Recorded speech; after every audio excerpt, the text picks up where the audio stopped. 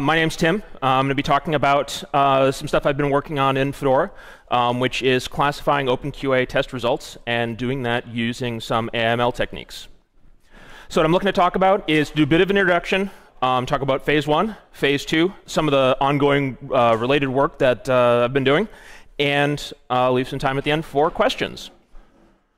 So, introduction.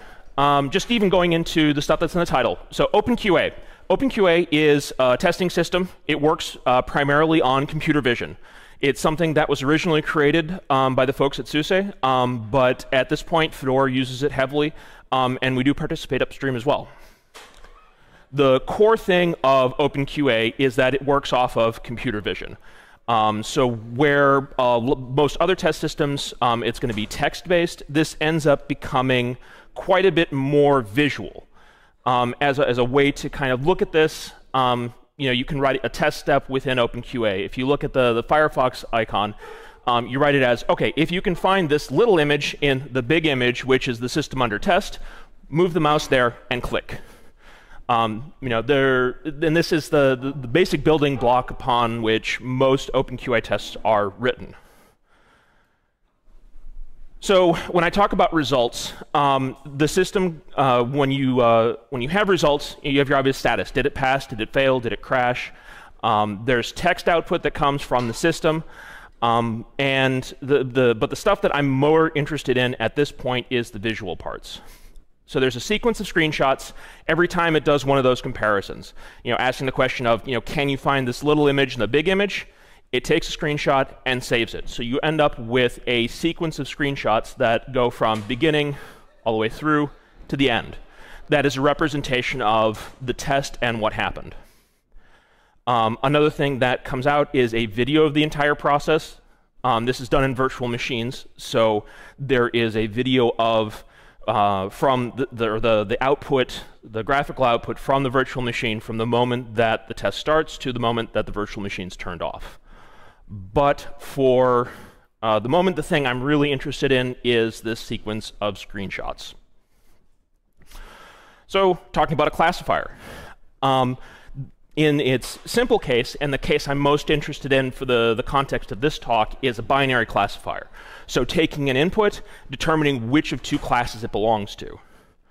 It's a problem that's very similar is something that I think all of us are familiar with is a CAPTCHA. Is a kind of binary classifier where you're trying to find, in this case, is it a crosswalk? Is it not a crosswalk? So you can classify each one of those, starting from the top. It's like, OK, crosswalk, not a crosswalk, not a crosswalk, crosswalk, so on and so forth. And that is, the idea of a binary classifier. So getting into more of what we're trying to solve. The Fedora's OpenQA instance runs a lot of jobs. So far this year, we've been doing over 1,700 jobs per day. The triage of that falls onto mostly two people, both of whom have other things to do. So there's quite a bit of work. And if we can make this triage process more efficient, if we can get the computer to do at least some of their work, that means they have more time to do their other work, or we can even start expanding the amount of testing we're doing because they're able to do the triage work more efficiently, and we're not overwhelming them. Which gets us to the problem statement. Can we use AML techniques in an automated way to reduce the load on the humans who are doing the triage work when some of these jobs fail, or the tests fail? Which brings us into the first phase. Could this actually work? In 2022, we were presented with an opportunity. Well, it's an opportunity in retrospect. It was not as fun at the time. We had an intermittent issue in the production instance where jobs would just crash. Basically, there was some bad interaction between X and Firefox. So in the middle of a test, X would just die and it would go to a terminal. And when you're doing these comparisons visually, if you're at a terminal, you're not going to be able to find the Firefox icon. And tests would just die. These failures weren't relevant to what we were trying to test. So it was, we needed to figure out a way to get, interesting information. The nature of the tests were that there was no text evidence that it had happened. Nothing showed up in any log files. There was nothing we could grep. There's nothing we could use. The first things you think of, none of that would work. So the people who were doing the triage had to go through these things and reschedule all of these failed jobs by hand until either those jobs passed or they failed to a different issue that was relevant to the tests that were being run. As you can imagine, that was quite a bit of work. This kind of where this started from was this idea of, well, can we make it easier? But this also produces a data set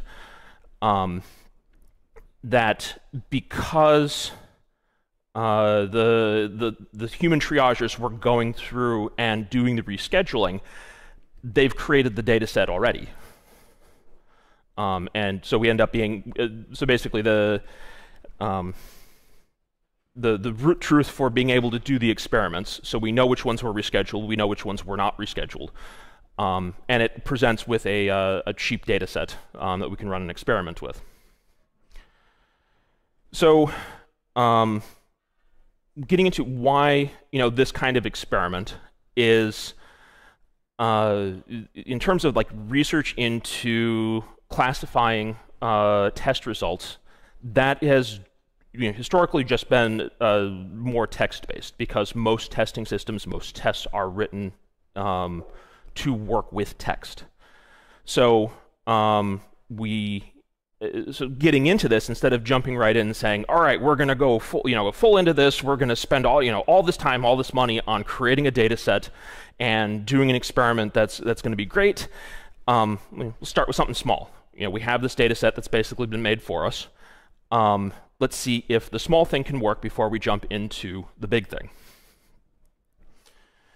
And as I said, so we have the data set already. Our two classes are going to be either it was rescheduled or it's not rescheduled. One of the natural questions I think from this is it safe to actually just assume that all the things that were supposed to be rescheduled were rescheduled? And I would say safe enough for what we're doing. In practice, when we're talking about Fedora, all Bodhi updates either need to pass tests or they need to be waived by hand.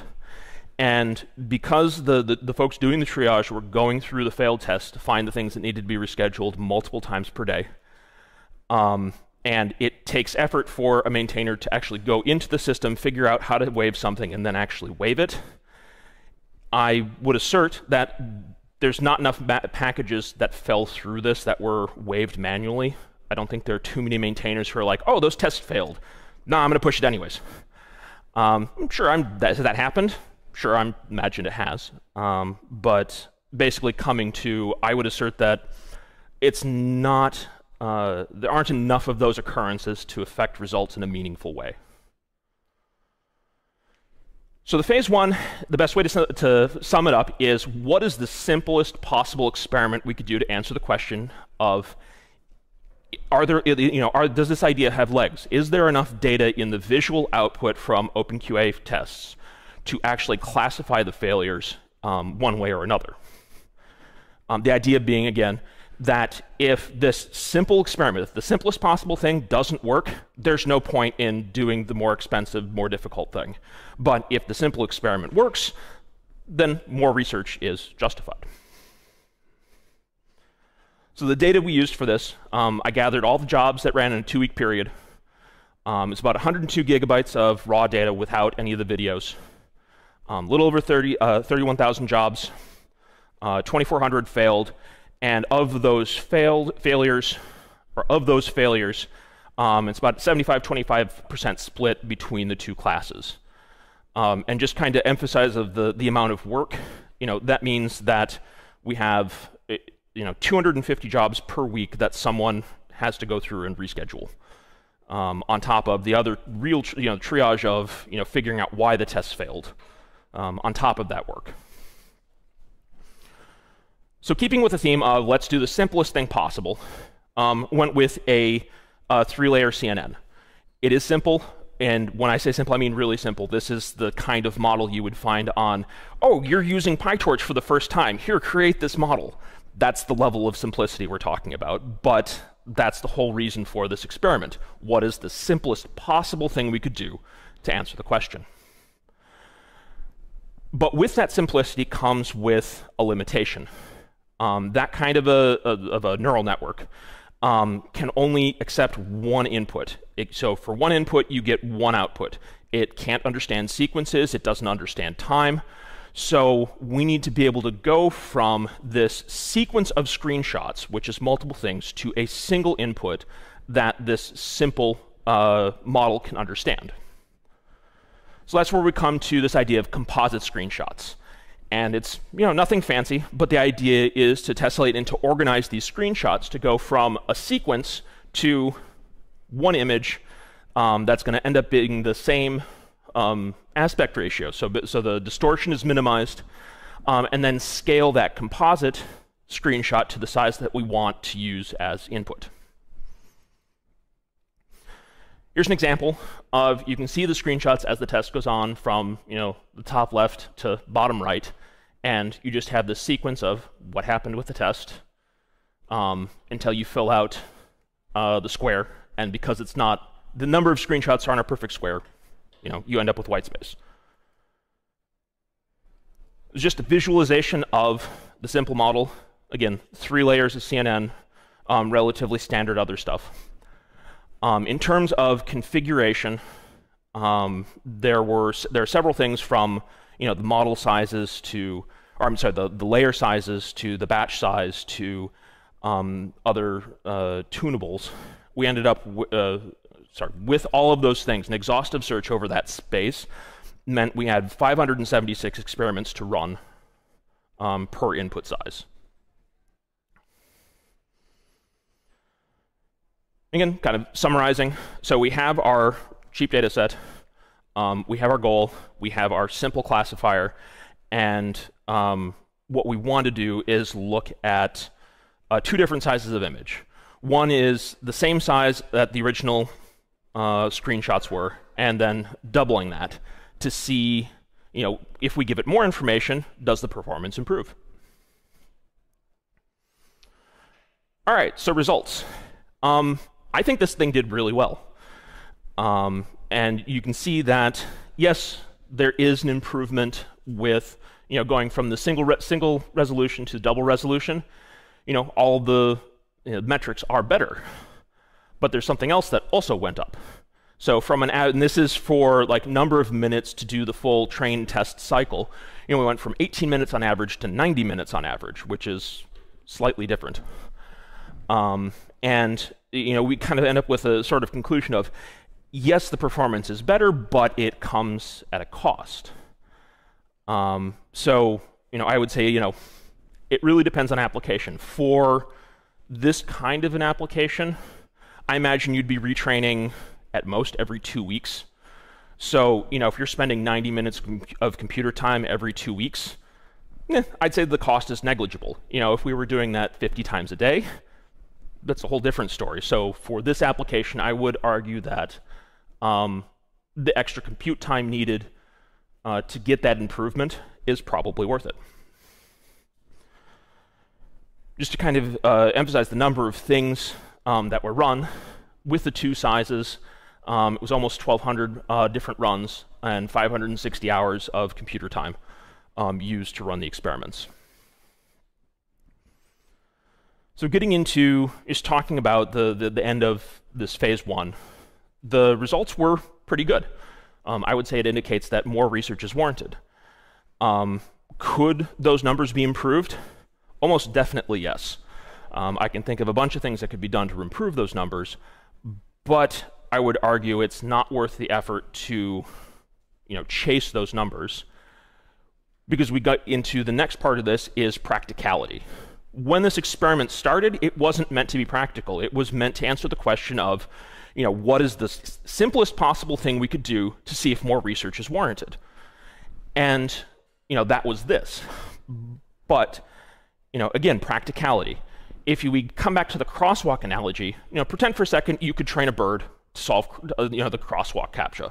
So you figure out your training scheme and what the rewards are and all that kind of stuff, and the bird can successfully identify, okay, that's a crosswalk, that's not a crosswalk, that's not a crosswalk, so on and so forth. And you're really proud, it works really great, and then your next CAPTCHA you have to find the buses. And the bird's not going to do so well at that. And it's why this is not terribly practical. Not only is it you have to know what issue you're trying to find duplicates of before you start, but you have to have hundreds, if not 1,000 examples of that duplicate failure before you can find more duplicates. And at least in my experience, that kind of situation where you have that much data on a single failure that's happening that often, it really does need to be fixed. And if you come across that on a regular basis, there's probably more dysfunction in that organization than you're going to fix with a bit of AI/ML. But this does lead into the second phase. Could this idea be practical? What is the next part of the research we want to do? And I would change the problem statement to, can we reliably cluster these failures by root cause? When I say that, it's basically trying to group failures. So if there are, today's jobs, there are 100 failures. Maybe 5 of them are the same root cause, spread about a couple of different packages or in a couple of different ways. The advantage to this is that it's generic, and it is more immediately useful, because assuming the system is reliable, the triagers can go into it knowing, instead of having to say, okay, this is this failure, and then look at the next one, and there may or may not be duplicates, just going into things from the start, knowing that these 5 things are probably the same. You either you only need to triage 1 instead of 5, or you have 5 sources of information to reinforce the same, or to find the root cause of that one issue.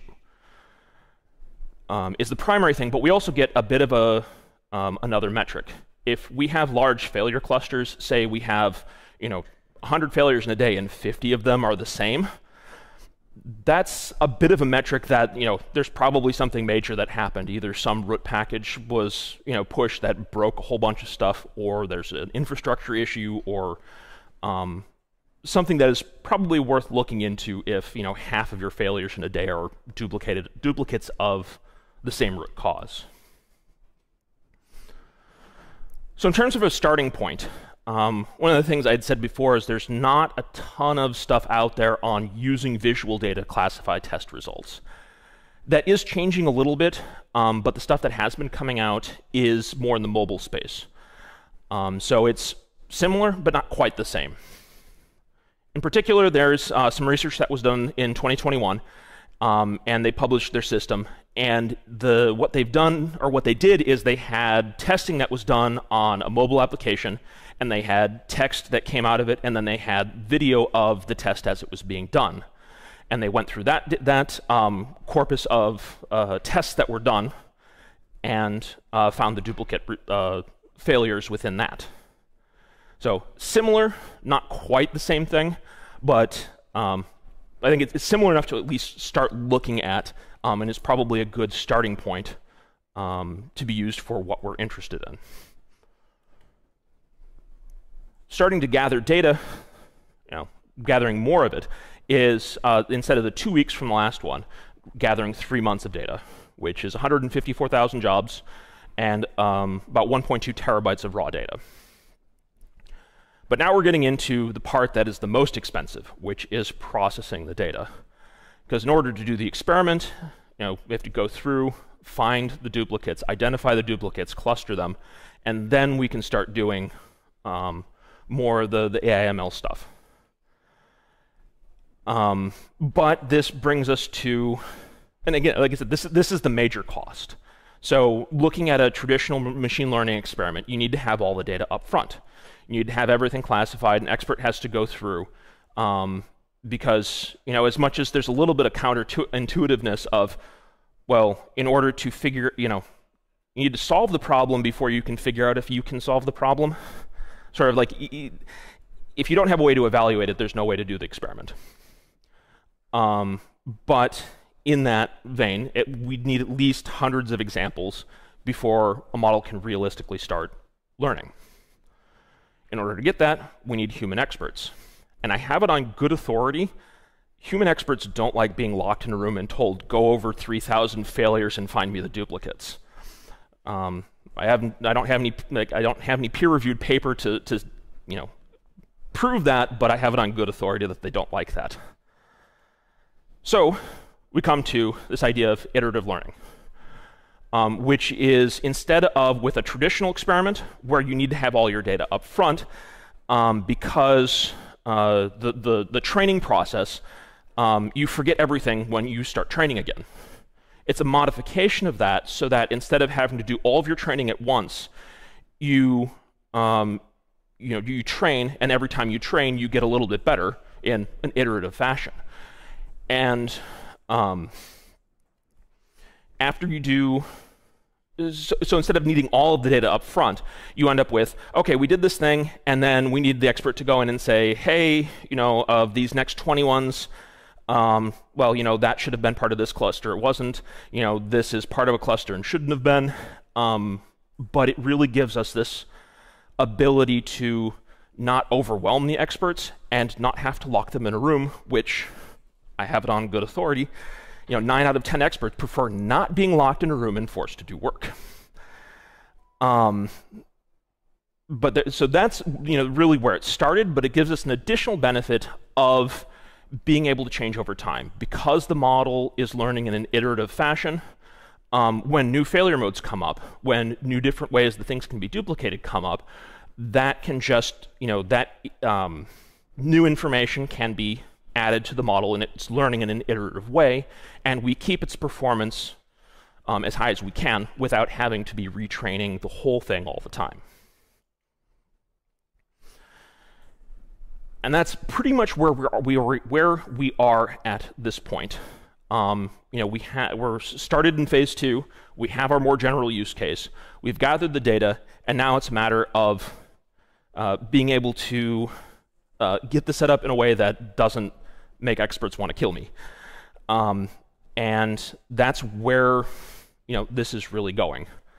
I never figured out a great transition into this. So we're just going to go with the abrupt one.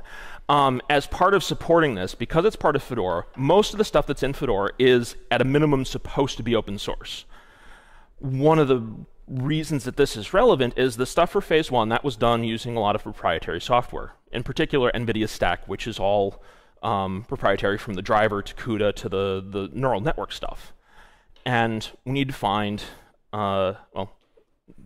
ideally we would find more of an open source solution, which leads into the work that we're doing in Fedora AIML. And we're starting to bring more open options for AI acceleration. We're starting with ROCm, which is AMD's answer to CUDA, and PyTorch.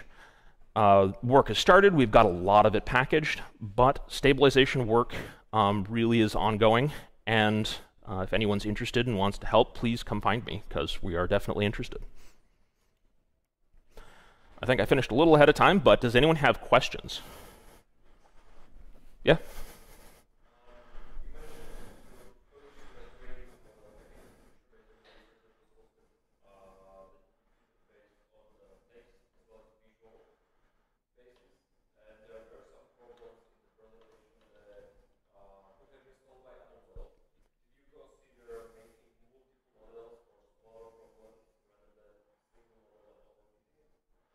All right, I'm not sure I caught all that, but let me repeat the question. You can tell me if I got it right. So, as I understood the question was, we focused just on the visual stuff. Did we consider making smaller models that were multimodal, that used text or text and data to find more problems? Did I understand your correction? For phase 1, no, because what we were looking at was the unique aspect. We were specifically wanting to know is it worth looking at the visual data? So for phase 1, no, we didn't really look at that. In terms of, I think it's a side question from that. One of the big impracticalities of the way that we approached phase 1 is that, you have to know what you're trying to, like, you'd have to know what model or what failure you're creating a model for before you create it. So there's another level of impracticality with having the different models looking for one specific issue.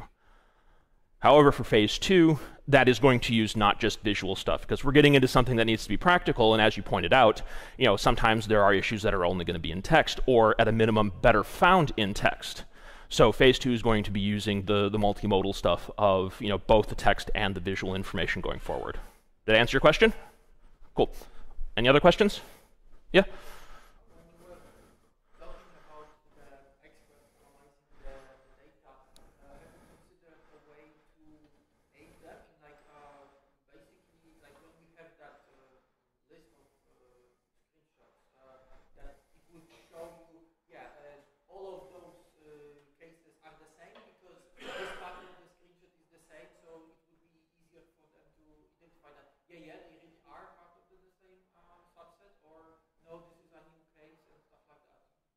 Okay. Again, I want to repeat your question to make sure I understood before I answer it.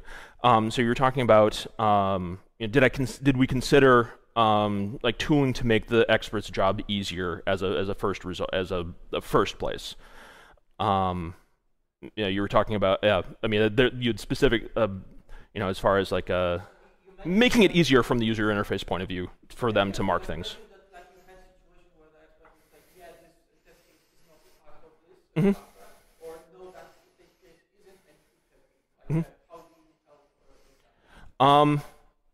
Unfortunately, it's writing some stuff from scratch. I'm in the process of creating that because I can't think of a better way to do that.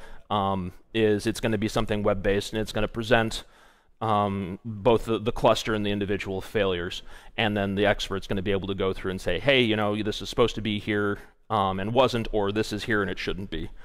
So it's going to end up being some custom web application that goes along with OpenQA. And so that is the direction we are going in. Did I answer your question? Okay. Other questions? All right. I guess I am done about 10 minutes early. All right. Well, thank you very much.